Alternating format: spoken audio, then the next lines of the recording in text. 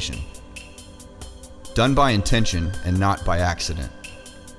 Having the power of willing or choosing. Verichip Corp has presented itself to be the RFID implantable identification company who preserves and promotes civil liberties and free will. Fantastic news, you say, but let's keep in mind the word voluntary, and let's go back to the science of semantics and look up the word Alzheimer's. A progressive form of pre-senile dementia that is similar to senile dementia, except that it usually starts in the 40s or 50s. First symptoms are impaired memory, which is followed by impaired thought and speech, and finally, complete helplessness. The open letter question to Verichip Corp is, how does an Alzheimer patient who has impaired thought and memory make a voluntary decision? The answer is self-evident.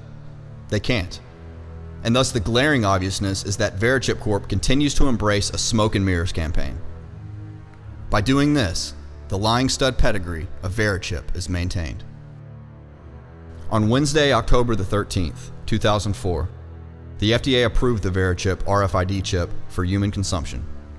The radio frequency identification device contains a 16-digit patient verification number that is transmitted to a handheld radio scanner upon activation. How did Verichip get FDA approved? With the sprinkling of Tommy magic dust, of course. The FDA is overseen by the Department of Health and Human Services, which at the time of Verichip's approval was headed by Tommy Thompson. 2 weeks after the device's approval took effect on January 10, 2005, Thompson left his cabinet post and within 5 months was a board member of Verichip Corp and Applied Digital Solutions. Delving deeper into Verichip's blue closet, we find IBM, who of course denies any current involvement with Verichip, but as history shows, provided Applied Digital, Verichip, the necessary line of credit to continue operations, beginning their relationship in 1999. Go ahead and cue the Twilight Zone music, as now is where it gets a bit strange. Under the forbearance agreement announced on March 27, 2003 with IBM Credit, the behemoth information company IBM renegotiated with Applied Digital Solutions, Verichip, and settled the $95 million debt for a once-off payment of $30 million, having supposedly written off the $95 million obligation in 2002. This renegotiation smacks of a covert relationship, as IBM Credit could have liquidated more than 19 million Digital Angel shares to recoup its money. The smoking gun is also evident with the stock options IBM has of Verichip Corp, and the fact that Verichip Corporation's Verimed Medical Solutions is now integrated into a hospital demonstration area of the IBM Solutions Experience Lab.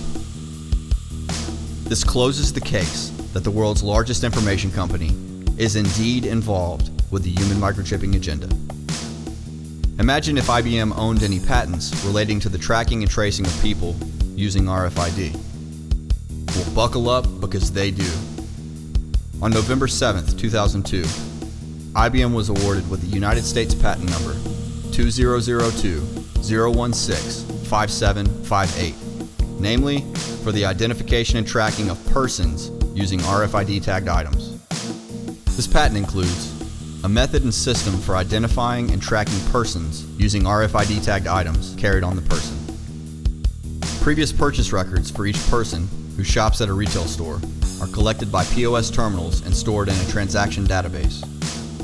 When a person carrying or wearing items having RFID tags enters the store or another designated area, an RFID tag scanner located therein scans the RFID tags on that person and reads the RFID tag information. The RFID tag information collected from the person is correlated with transaction records that are stored in the transaction database, according to known correlation algorithms.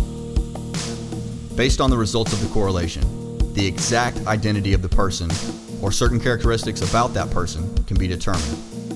This information is used to monitor the movement of the person through the store or other designated areas. With over 2,000 IBM employees dedicated to working on RFID technology, from portal readers to specific applications enabling the tracking of pharmaceutical drugs, food, vehicles, hospital patients, students, and offering financial solutions for a new financial order, one can see the aspirations of IBM to dominate every sector, including the obvious.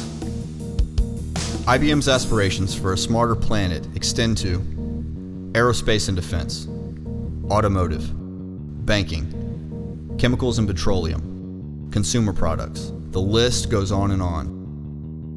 IBM claims in the marketing literature relating to RFID that the planet will be interconnected, intelligent.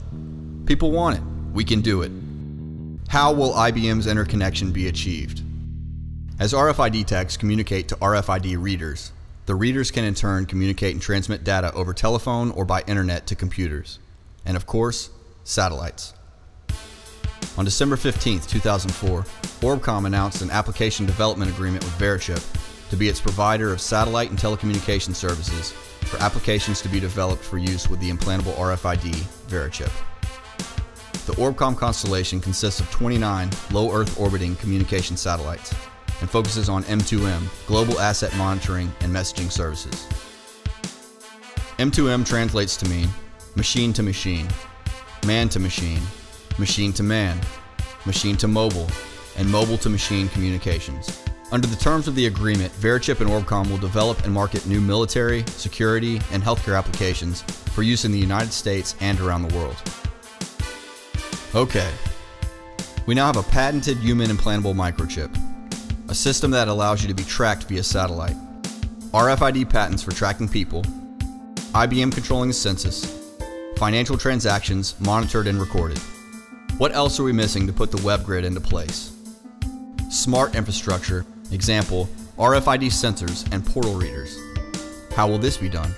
By petitioning government, as this example in Australia shows, for IBM to include smart technology and infrastructure spending. IBM's Australian arm, Glenn Boreham, stated that the Australian government should embed computer chips and wireless devices in the nation's infrastructure, and that this smart technology was a way of beating the global financial crisis. Mr. Boreham says this plan can be implemented if the government works with businesses to create pilot projects in Australia, where we can set up a town, we can set up a small community. He goes on to preach that putting smart devices into cars could solve a lot of traffic problems. If we were able to look at a network of understanding where cars were on a road, that, filtering into computers, could analyze data and do predictions. So that they could say, well, if there's a breakdown here, it will have this sort of flow and effect. We could then actually get information to people in real time. The question Glenn Boreham fails to answer is, what right does IBM have to propose to put a spy chip into Australian citizens' vehicles without their consultation and consent? Moving along, what else does IBM propose? Let's add a global identity system into the mix. Cal Slimp, the Vice President and Global Leader for Security and Privacy, stated that an international standards backed up by a UN body are needed to clear up the international identity verification mess. IBM Secure Identity Solutions offer organizations a wide range of advanced identity verification solutions. Capabilities include the use of smart cards, biometrics, RFID, identity management, and security systems. Slimp goes on to say, IBM is trying to create a mosaic for what countries want as good identity management. Wider international cooperation is needed to establish a common language and standards.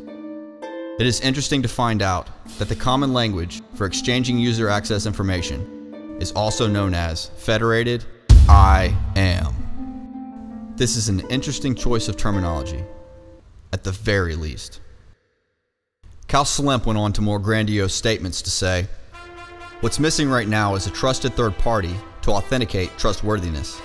That's rich. IBM has denied their involvement with the Hitler regime.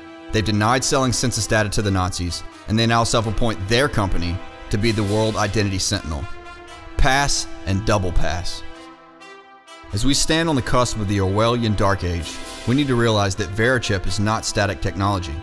When the Verichip was first released, it was a crude RFID solution that posed no threat to civil liberties and humanity. But as the evolution of the Verichip continues, some red flags have been raised. Scott Silverman goes on to gloat, as we continue to build on our partnership with receptors, which started with the development of the glucose sensing RFID implantable microchip, for diabetics to have the ability to measure glucose levels in their body through an external scanner. We are moving beyond patient identification to sensors that can detect and identify illnesses, viruses such as swine flu and other emerging diseases. This is an exciting next step for the future of our healthcare division. This is a concerning development in the Verichip product evolution. First, it opens the titanic diabetic market, and second, the uptake by this sector could be high in providing Verichip the necessary cash flow to penetrate new markets. As we have already documented,